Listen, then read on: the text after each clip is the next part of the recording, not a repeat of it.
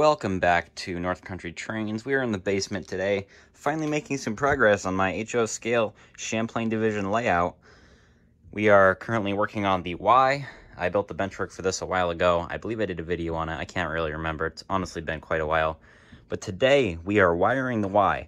And if you aren't aware, Ys and loops on model railroads require some special wiring. So I'm going to be going over how that is done and also how I wire my layout in general. So stay tuned. So popping below the layout, the lighting over here is not great as you can tell, but I hope you can tell that I have two bus wires going to both ends of the Y from my command station. I didn't used to do bus wires, honestly. I would kind of just go along as I go, but bus wires are really the best way to add feeders anywhere you need them, and they're relatively easy and inexpensive to do, so I recommend doing so.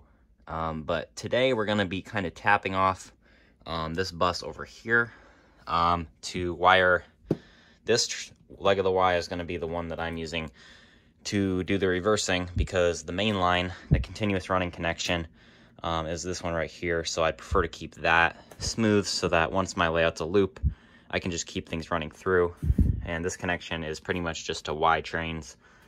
Eventually the staging yard will continue a little farther so that I can actually, fit more than just an engine down there.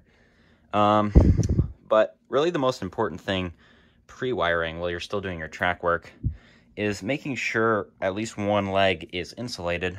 So I have insulating rail joiners here, and then down here at the switch I have insulating rail joiners there. That track does not look great, but it'll work for now. I may come back and smooth out some of this track. And yeah, so get that insulated and then get all this wired, the other two legs wired to the same, polarity, the same direction. And then we'll be focusing on wiring up our reversing section.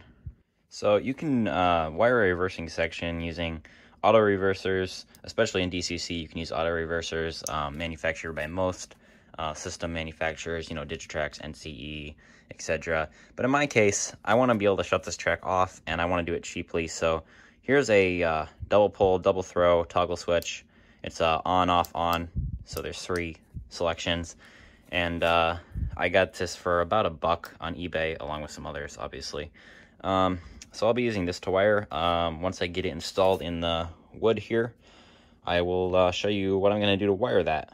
Alright, so I got my switch wired up, and obviously not permanently, because I'm just demonstrating this. But so on one side of your double pull, double throw switch, you're going to want 2 feeders going to your bus.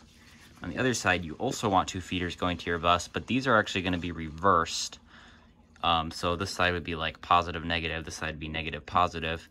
And then in the middle, you just have your 2 feeders going up to your reversing section. And so when you throw the switch, it will reverse the polarity and may cut out briefly as far as, DCC. But if you do it fast enough, it shouldn't. But I need the off. So I can isolate trains, because I need somewhere to do that. Otherwise, my PA and my other non-sound engines are just going to burn out their headlights. But this is how you want to wire it up. We'll get this installed and see how it works.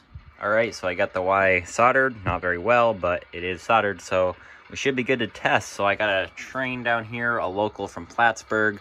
They're going to pull in, run around their cut, and wire their power. And actually, you can run around your power. You can run around your train and wire your power in the same move. Like, as you can see, the runaround track here is actually blocked right now by something on a staging track.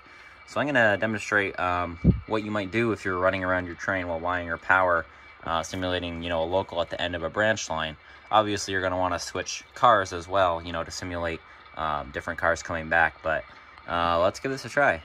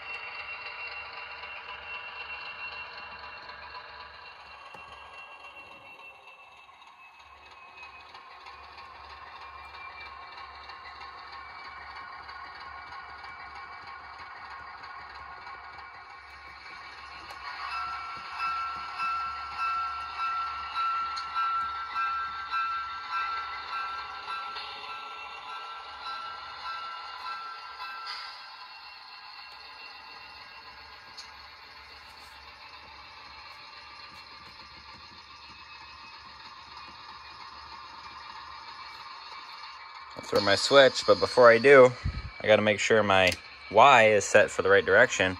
Otherwise, we'll get a short.